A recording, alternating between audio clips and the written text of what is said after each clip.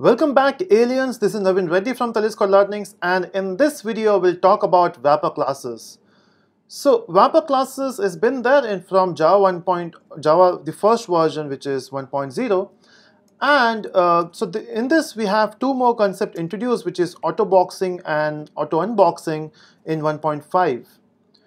Now before, when talk about Java, Java is purely object oriented, right? But in Java also we use this primitive values, which is int, float, and double. So this all thing which comes from C programming and C++, or C programming, which is procedure, right? So if you are using this thing which is primitive data types, so this is not objects, right? This, if you create int I, so this is not object, this is values, right?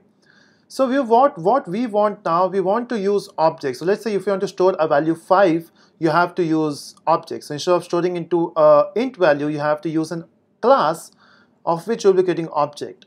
So for every primitive value, we have a class. So for int, we have integer. For float, we have float. For double, we have double. So these are all classes, right? So this is primitive data types, and these are classes.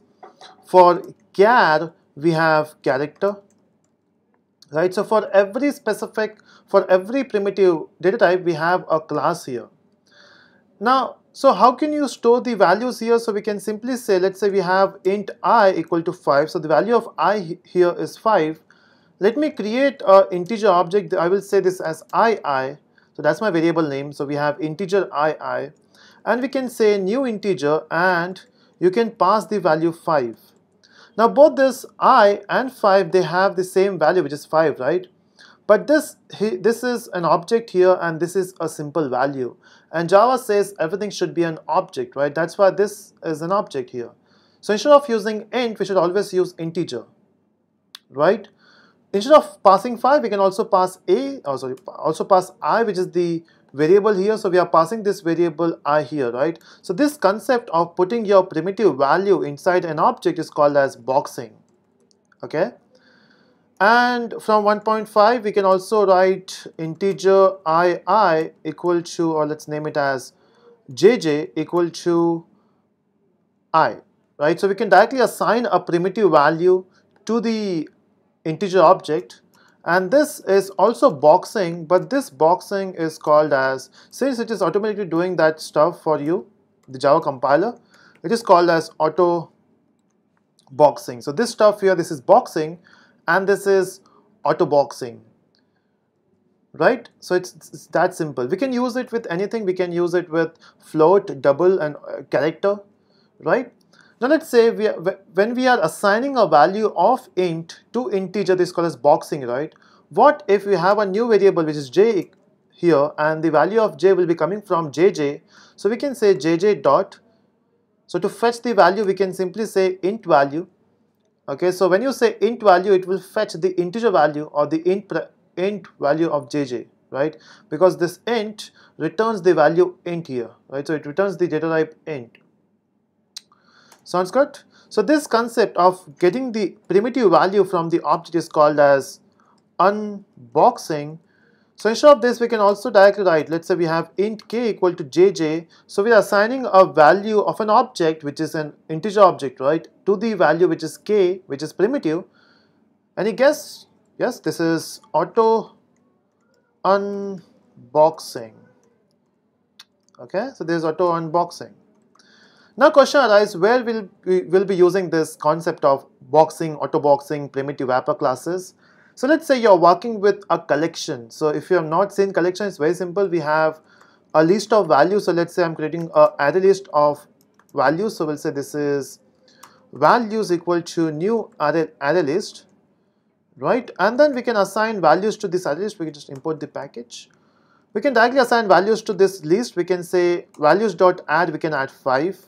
Right, we can add let's say 7, right? So for us, this is int values, right? So 5 is int value, 7 is int value, so this is int type. And we can also add, we can say add let's say Naveen.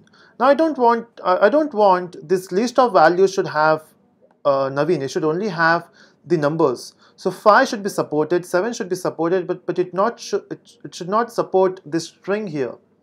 For that, we have a concept of collection and generics called as generics specifically, and we have to specify the type of value you want to work with. So let's say if I specify int, so I want in both the end we have to specify int. So this array list will only support int values now. But hold on, there's a syntactical problem here. It says it is a wrong syntax. It's because this array list only works with integer class, because if you want to talk about the latest frameworks, they only work with the classes, not with the primitive values. So this array says, okay, it will only support integer values. That means this 5 is an integer value. But hold on, we are not writing new integer, right? We are not writing this way. That means it is boxing the value using auto boxing concept. Okay, and we can also fetch the value with the help of auto unboxing.